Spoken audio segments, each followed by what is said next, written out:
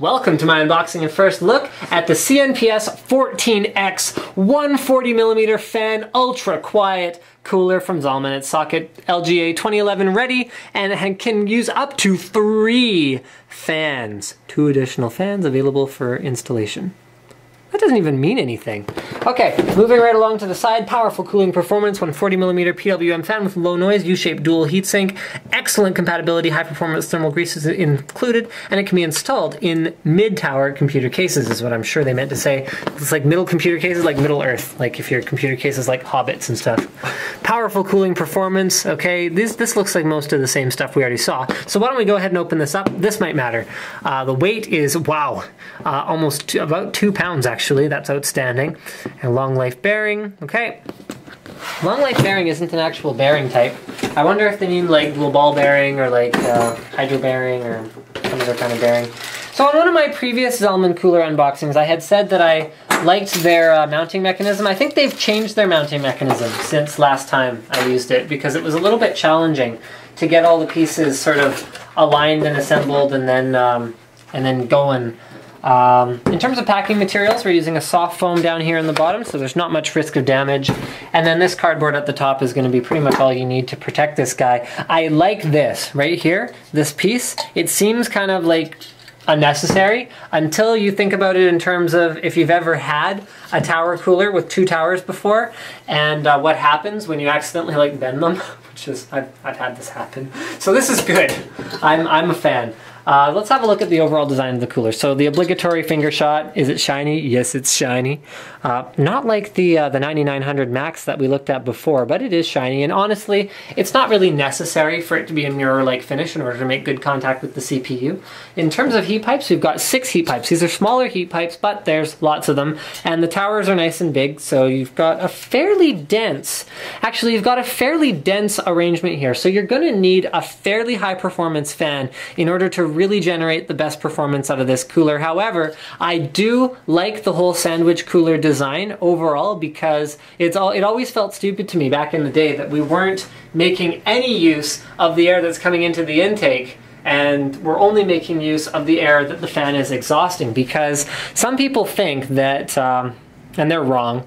Some people think that the air that gets exhausted from a cooler that's like, let's say this part didn't exist and it's just a fan blowing down onto heat sinks. They think that the air coming out of here is already like the maximum temperature that could have been, you know, transmitted to that air. It doesn't work that way. I mean, the air temperature might only raise a few degrees going from here through the fan and through the other side. So yes, this side is going to be slightly less efficient than this side in terms of cooling, but it's a lot better than nothing, so you're definitely better off. I mean, Swiftech did their stack series of radiators where you could have 2 radiators and then a single layer of fans in between.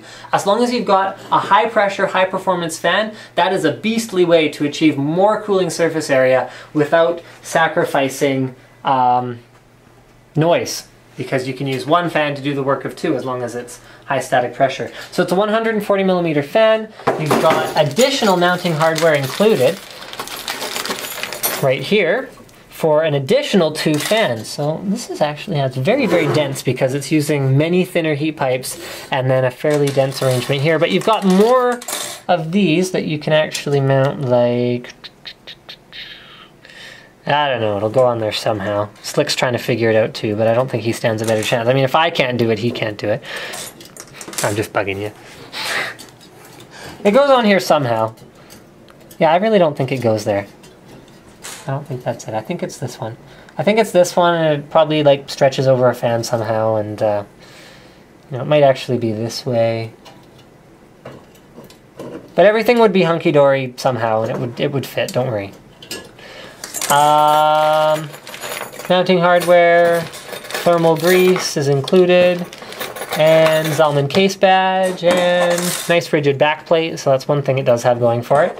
And I think that pretty much covers it, so thank you for checking out my unboxing and first look at the CNPS14X from Zalman, and don't forget to subscribe to Linus Tech Tips for more unboxings, reviews, and other computer videos. And just in case you wanted something totally ridiculous with your CNPS14X, you can actually set up to an additional 2 fans with the included mounting brackets to go with the one in the middle, which means you've got a push pull, push, pull configuration on this thing, making it like about as big as a person's head. See? Check this out. More performance, more silence, just generally more of everything. So yes, thank you for checking out this unboxing and sort of ludicrous application of a huge cooler from Zalman. Actually, this is slightly different than the 9900 in terms of mounting. This was a little bit disappointing to me. So this is the same. So you'll go ahead and you'll put these in under these screws. You just loosen them a little bit. You throw this in here and then you tighten them back up. And then, see, no, it doesn't go there. It goes in between. And then you go ahead and you put these bolts through here. And then once this, like, if the motherboard's installed in your case, then this will be really challenging because this will be here. Or like here, and then you'll have like this wrench and you'll be trying to tighten it like this.